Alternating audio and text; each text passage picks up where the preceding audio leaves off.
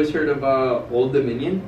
Dominions. I heard they're going I on got the way some this year. sharpshooters this year, man, but I'm big on Yale. Yale's Yale? been torching the Nets all year. You know, Old Dominion, dude. I'm feeling Colgate all the way in that bracket. All right, well, hey, let's just start them. See where we can do. This is the year. All right. This is the year.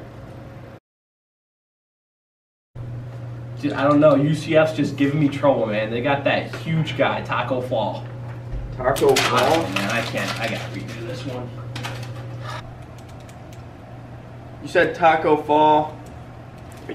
You kidding me? I need a new thinking spot. Stupid couch. Man, dude, Fletcher McGee and Wofford, man, I don't know what to do. He's giving me trouble. All right, boys. It's been 3 hours. I've finally got the stats, so listen up. Belmont, you never know about them. They're a 3.5-point favorite. VCU's just got that great defense. UCF is just deadly from field goals near the free throw line.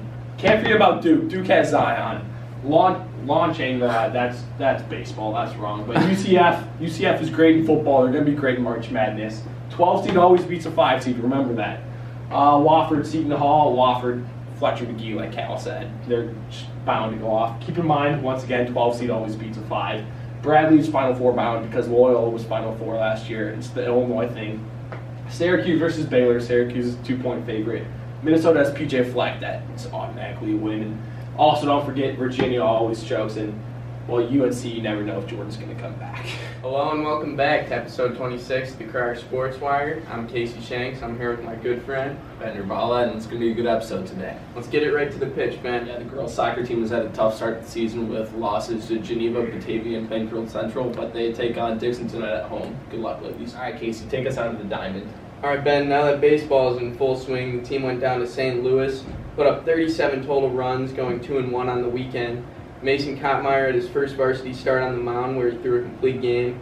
Nick Panico also threw a complete game on Saturday, and Michael Rogers was dominant at the park. All right, Ben, tell us about the boys' track team down in Huntley. Yeah, the boys competed at the last chance meet where everyone did very well. The 4x8, 4x2, and 4x4 all placed in the top 3. Porter Conroy finished 2nd overall, and Drew Hahn finished 3rd in throwing.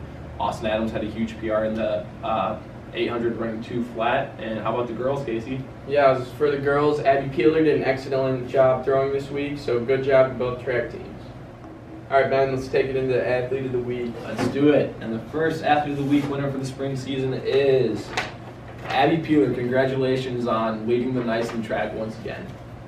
All right, everybody, thanks for watching. Hope you guys all do well in your March Madness brackets, and we'll see you guys next week. I'm Ben Urbala. I'm Casey Shanks. It's been a pleasure, Ben. It's been a pleasure.